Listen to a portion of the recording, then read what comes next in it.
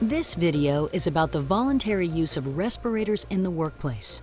Even though respirator use is not required in these situations, the Federal Occupational Safety and Health Administration, also called OSHA, and state OSHA agencies require employers to meet certain obligations for workers who voluntarily wear respirators on the job.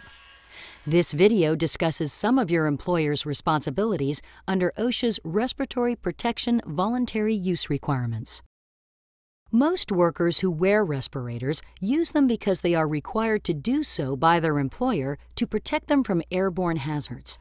However, there are some situations where you may want to wear a respirator even though respirator use is not required by your employer or an OSHA standard. For example, you might request to wear a respirator to avoid exposure to an airborne hazard, even if the amount of the hazardous substance does not exceed the limits set by OSHA standards. Another example where you might want to voluntarily use a respirator would be to reduce exposure and increase comfort when working in a non-hazardous but dusty situation. For example, sweeping a shop floor. If your employer permits you to wear a respirator where it is not required, it is considered voluntary respirator use. Before you can voluntarily use a respirator, your employer must ensure that its use does not present a health hazard to you. To do this, your employer must implement certain elements of a written respiratory protection program necessary to ensure that any worker using a respirator voluntarily is medically able to use that respirator. In addition, your employer must ensure that the respirator is properly cleaned, stored, and maintained so that its use does not present a health hazard to you.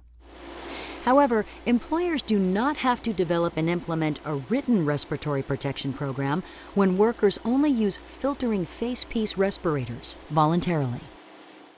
If you will be voluntarily using a respirator, your employer is also required to provide you with a copy of Appendix D of OSHA's Respiratory Protection Standard or the equivalent state OSHA agency document.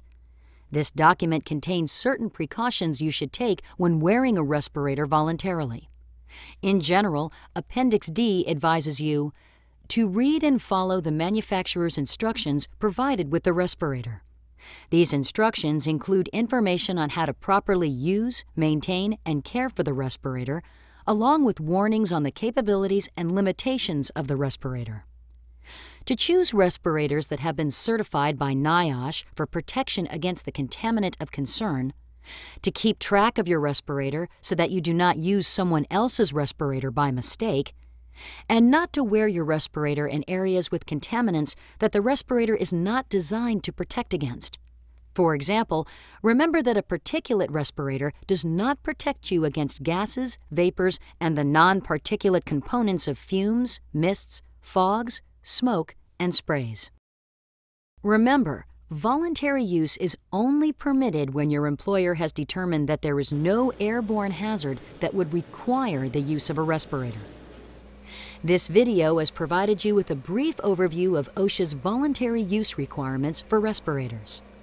Remember, if you don't know if a respirator is required for the task you will be doing, talk to your supervisor before entering the work area. For more information about respirator use in your workplace, refer to these OSHA and NIOSH websites.